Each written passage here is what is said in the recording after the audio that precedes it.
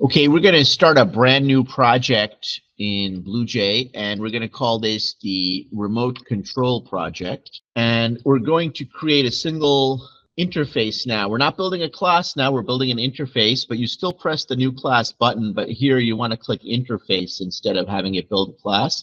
And we're going to call this Remote Control. You can see that BlueJ put the little interface moniker up here instead of class. And let's see what that actually means when we open it up. So here, this is an interface instead of being a class. So instead of saying public class remote control, it says public interface.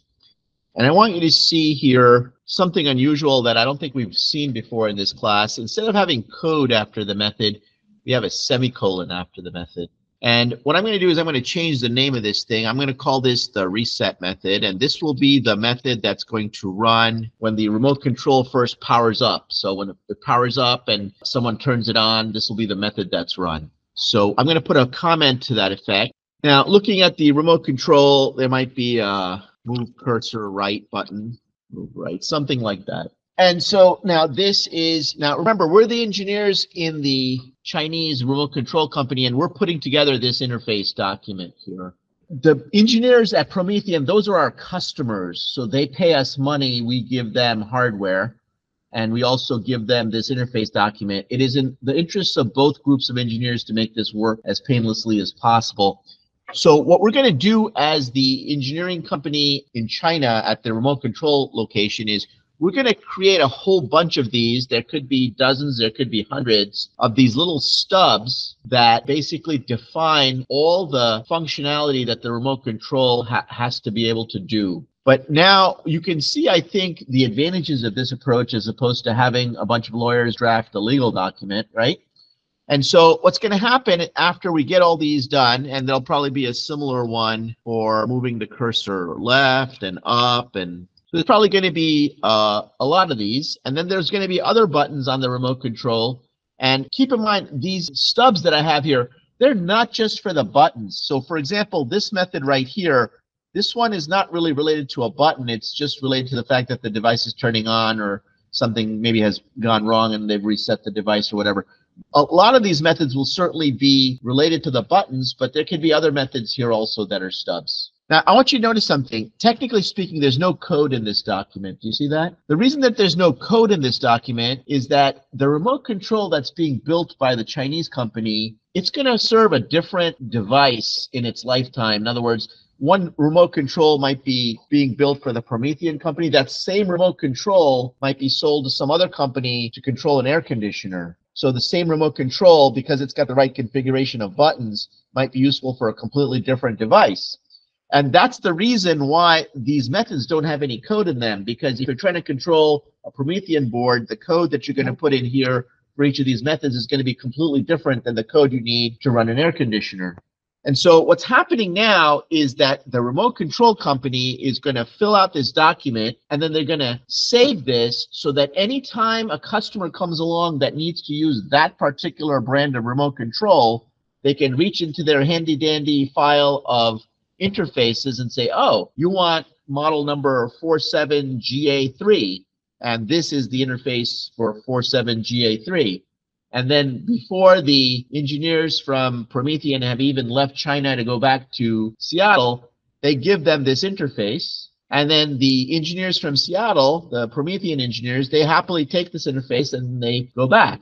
Now, it might be entirely possible that the engineers at Seattle don't understand what one or more of these methods are supposed to do, but at least they know they have to write it. And furthermore, can there be any misunderstanding about the type of information that's going to be returned by the method, or the number of parameters that are needed by the method, or the data types of the parameters? Can there be any possible misunderstanding between the engineers on those issues? No, they cannot. Why not? We're using the compiler to enforce the interface rules. And this is a great thing, because the compiler just doesn't make mistakes like the humans do.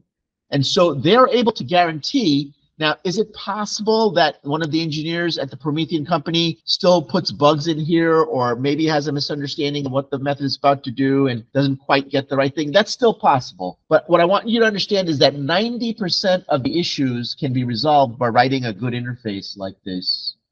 Okay, we can get most of the issues out of the way. There's still always going to be a few issues. It's an engineering project. There are going to be issues. But here, we're using the compiler to solve and reduce the barriers that we discussed between those two companies, the time barrier, the language barrier, the culture barrier.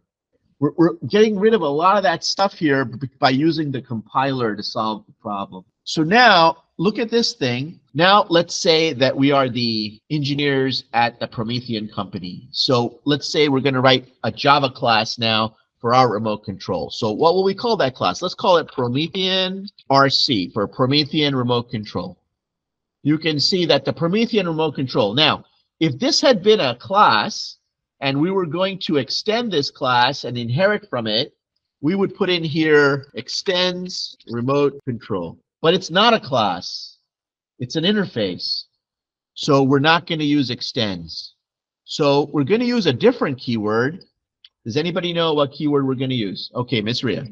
We're going to use implements. And now you can see it's complaining. What's it complaining about? Compiler's complaining. We didn't write any of the methods. When will the complaining stop? When we create all the methods that are listed in here. So we have to implement all these methods. Question, could we also implement other methods that are not part of the interface in here? What do you think, Mr. Jeremy? Absolutely. Because we may have some special stuff that we do for our Promethean boards. So you can see here that when we implement an interface, we have to do all these methods, but we could also have some of our own.